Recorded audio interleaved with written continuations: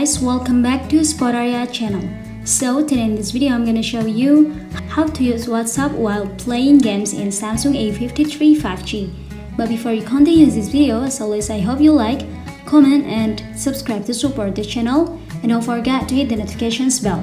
So without any further ado, let's get started.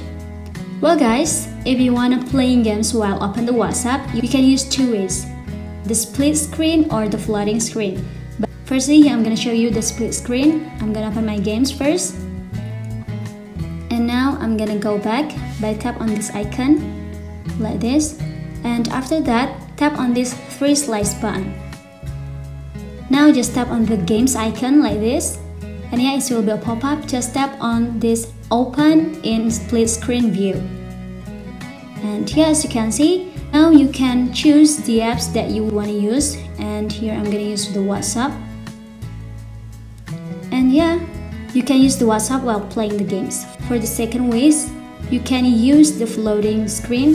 For example, here I'm gonna go back first, and now I'm gonna tap on this three slice button again, and I'm gonna press the games like this. Now I'm gonna drop it here, and yeah, this is the floating screen.